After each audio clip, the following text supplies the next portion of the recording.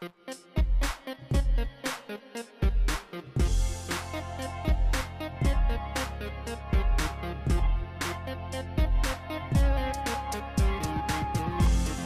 going on, guys? Welcome to my tutorial in Adobe After Effects CS5. In this video I'll show you guys how to animate a character using the Puppet Pin tool.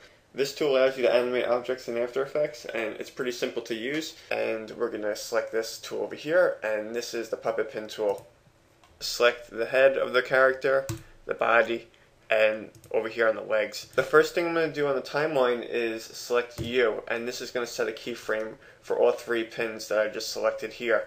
And if I move across the timeline and I select one of these pins, you see that he starts to move. So the next thing we're going to do is take this other pin and move it along.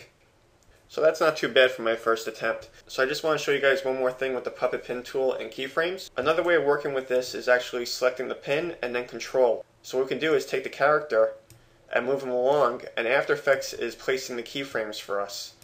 And you'll see it on the timeline over here.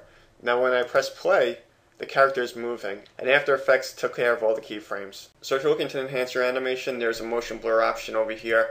This will add some blur to your illustration that you're animating. This does help, especially with a vector graphic, because you want it to look a little bit more realistic when it's moving. So let me show you some other things with the Puppet Pin tool. Over here we have the mesh, and I'm showing it now, but you can take it off if you want to. When working with the mesh, you just need to make sure that it's wrapped around the character. If it's not, you can use expansion, and this will allow us to surround the character, and we can increase it or lower it over here. By default, it might not surround the whole character, so that's why you can use this.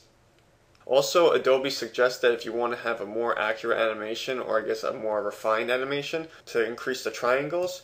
They also said that this increases the rendering time. Besides that, I'm going to show you guys another tool here called Puppet Overlap tool.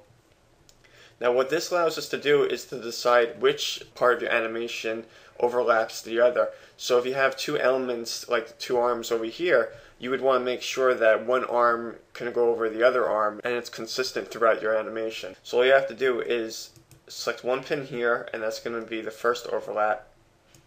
And then another pin. Let's make this second pin overlap the first pin. Overlap 1 should have 25%, and then overlap 2 is going to be at 50%, but we can also even make it 100% just to increase it.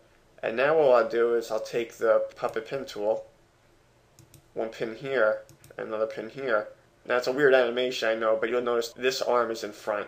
If you notice anything's distorted when you're animating, use the Puppet Starch tool, and that will refine your animation. So if you guys have any questions about the Puppet Pin tool, let me know. I'll see you guys later. Cheers.